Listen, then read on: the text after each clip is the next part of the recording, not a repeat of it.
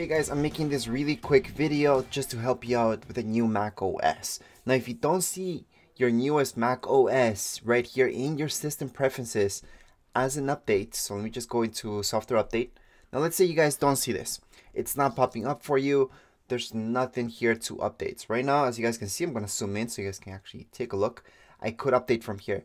However, if I don't see it for any reason, there's another way to get to this. So the first one would be just launch up Safari right now. And then we're just going to go into this website. And then from here, just click on View in Mac App Store. Once we click there, it's just going to open up the App Store. And it's going to go right here where we can just press on Get. Yes, this is a free upgrade. Now let's say this website doesn't work, which is Apple's official website, by the way. I'm going to put that link in the description of this video. You could just go to the App Store. So on the top left hand side of my screen, I'm going to see the Apple logo. Just go into this option here, the third option, App Store. In the App Store, the update itself, you will not see it here because this is usually just for apps. What you do need to do is search. So on the top left hand side, just type in Monterey. As long as you type that in, you're going to see these results. And the first one on the left hand side should say macOS Monterey. We can just view it.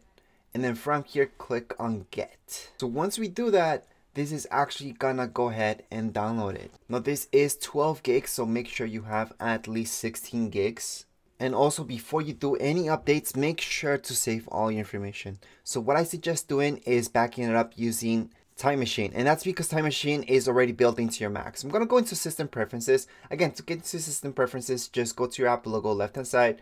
Choose your second option, System Preferences. From there, you're gonna see this. So as mentioned, you would see Time Machine right here in the System Preferences. In click on it. Now, in order to set this up, I do have a separate video that shows you how to do that with an external hard drive. That's the proper way to do this. And what Time Machine does is backing up your entire Mac, including the Mac OS. So let's say you guys updated your Mac and all of a sudden you see that all your apps, or maybe your most important app, is not compatible, it's not gonna work.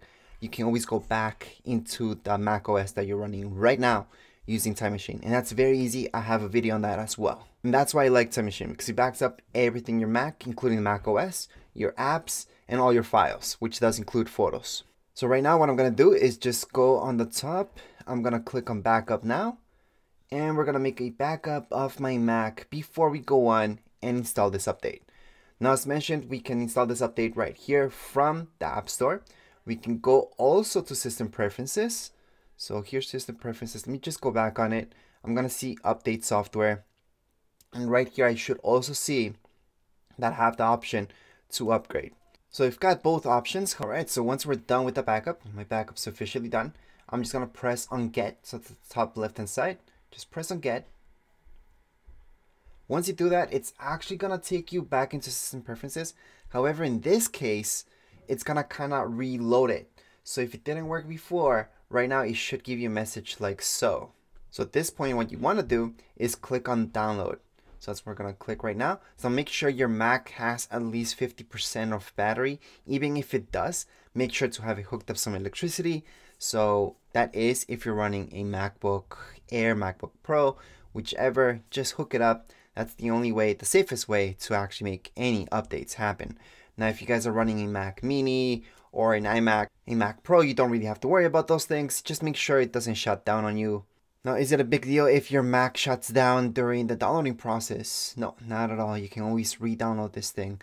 However, if it gets stuck during the installation process or if it shuts down during the installation process, that's a problem. And that's why we made that Time Machine backup, because we can only just go back in time and just load everything back in and then try again if we want to, or just leave it in the current Mac OS that you're running right now. I would only update once I see that the apps that I currently use are fully compatible with the newest Mac OS. There's actually a lot of software developers out there that take a long time to update their software. One of them, for example, is Canon. If you guys have a Canon camera, they take months and months whenever there's an update for Mac. So I would actually not recommend doing this update if any of your apps will not work. So make sure they are fully working and then go ahead and run this update. At this point in time, we could just leave your Mac, just let it be. You're just gonna see later on Apple logo loading bar. It's gonna restart and then you're gonna be done. The downloading process, you could make this faster. It's about 12 gigs. However, For most of you, if your internet speed is medium to high speed, yes, this should take about 20 minutes, maybe 40 if it's going kind of slow like me at the moment, just because I'm uploading and downloading other videos on the side. However, if you want this to go a lot faster, just hook up your Mac directly to your router using an Ethernet cable, and that will solve any issues. I also do want to mention that I do have a video that shows you how to reset your Apple ID password. And some people are watching this, I know, because they're afraid of their Apple ID. Now, if you don't know the password, you forgot it, you can reset it very, very easily. Again, I have a video about that. And it's very, very important that you guys have your password. That's because if you ever lose your Mac or anything happens to your Mac, with your Apple ID, you can lock it up or you can retrieve at least some data, depending how you have your backups made. Once it has downloaded, we're gonna see this macOS. We can just continue on. We're gonna have to agree to this, agree one more time, and then just select our disk. Well, in this case, it's just this one, which is fine. We're gonna continue on, unlock. If you guys have passcode, you would have to put it in there, and there you go. Just let your Mac be. It's gonna do its thing. As mentioned, you would see an Apple logo and a loading bar. After that, that's it. Just about 10-15 minutes. You should be done. If you're stuck in this for 2 hours, that might be a little too long. However, it does depend how old your Mac is and how full of storage it is. Something that you might notice that you might have to put in a few passwords. But other than that, you should be done right now. So if I go right into my Apple logo, under System Preferences, I can go into Software Update and I can check if I'm all up to date. So right now I can see that in fact I am all up to date. This is Monterey macOS. And that would be it for this video. Anyways, if you guys have any comments, questions, you guys can write down here in the comments area. Don't forget to subscribe and rate. Thank you.